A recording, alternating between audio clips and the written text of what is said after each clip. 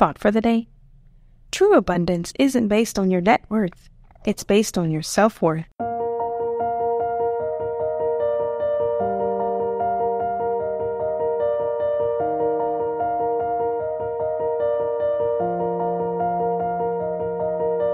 Welcome to 7 Minutes for Yourself. I'm Christina Aina, and I'm so glad you've joined me for what I believe will be 7 of the most enriching minutes of your day. Let's take this time to reconnect with ourselves and improve our well-being. In today's episode of 7 Minutes for Yourself, we're reminded of how to gain confidence and ways to activate it quickly. Have a listen. Confidence is not something you have, it's something you create, and you can create it at any moment in time. A sense of confidence is nothing but a sense of power within yourself, a sense of certainty that you can pull something off. And you can create that feeling literally in a moment. It's not something that you live with. There is no one that I've ever met that no matter what situation they're in is always confident. Everybody gets knocked off kilter at times. The key is, can you turn the confidence on when you need it so you can get the most out of yourself? Does that make sense so far? So you got to remember that feeling confident is nothing but a state of mind. And you can change and create any state you want at any moment in time, no matter what's going on around you. You've got to remember that any feeling you've ever had in your body, whether it be fear, anxiety, concern, depression, frustration, or ecstasy, power, unstoppability, confidence, success, those emotions, any emotion you feel, comes from the way you use your physical body. The only way you can feel anything is by the way you move, the way you breathe, your facial expressions. So if you're not feeling confident, you don't have to intellectually try and pump yourself up, because it doesn't always work. I'm sure you've tried at times to go, well, I need to be confident. I know I should be confident, but you're still not there. Well, let me tell you, the quickest way to get confident is to change your physiology radically. Emotion is created by motion.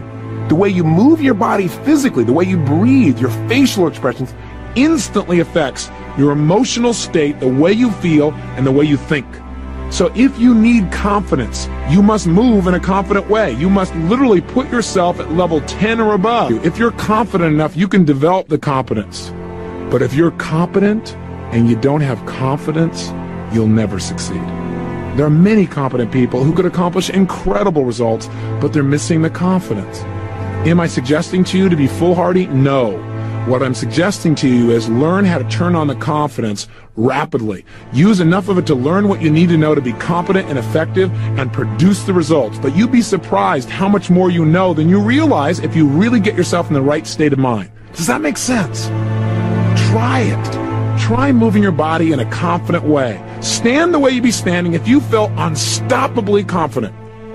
Breathe the way you'd be breathing if you felt unstoppably confident. Really go for it. Put the kind of expression on your face like you'd have if you were unstoppably confident. And make some gestures. Actually, move your hands out with some power, as if you're trying to make a point with real power, and where you know that what you're going to say is going to be effective. And just notice how that feels. Say something. Say yes in the tone of voice of somebody who is totally confident. Don't go, yes, yes, yes, yes. Yes! With some power, and just feel how it feels in your body. Get a sense of it. Turn on more intensity than you would normally use with another person. Just feel it in your body so you feel what it's like. You want to be able to turn it on just by turning your body on. This is critical. With this as a power, you can go from being afraid to strong in a matter of moments. Now try something really stupid and silly. Using your physical body effectively can put you in a state of confidence no matter what was happening around you. No matter how intense the situation, no matter how scary, no matter how difficult, you always have that resource. Don't ever say to yourself again, well, I just don't have enough confidence. Break out of that shell. If you don't feel like you have confidence, create it right now. It's not a thing that somebody gave you years ago. It's not something you missed out on. It's something you create by the way you speak, by the way you move, by the way you gesture. Control your mental focus. Remember, what you focus on is going to determine how you feel.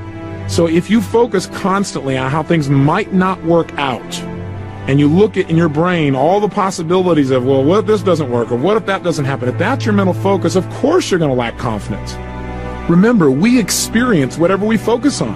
So if you're focusing on how things won't work, you're going to feel the pain that you associate to that. You're going to create a tremendous amount of doubt, and then it usually becomes a self-fulfilling prophecy. You don't get what you want.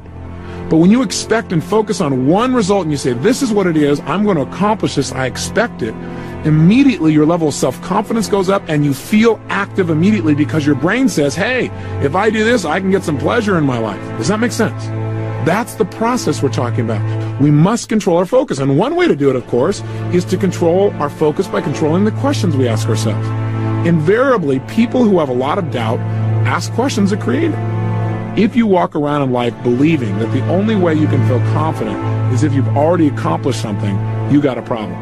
You're limiting yourself to the number of things you can ever feel confident about and succeed. In other words, some people say, well, how can I be confident when I've never done it before? Listen, I feel confident in all kinds of things I've never done before. You say, well, that's because you're screwed up.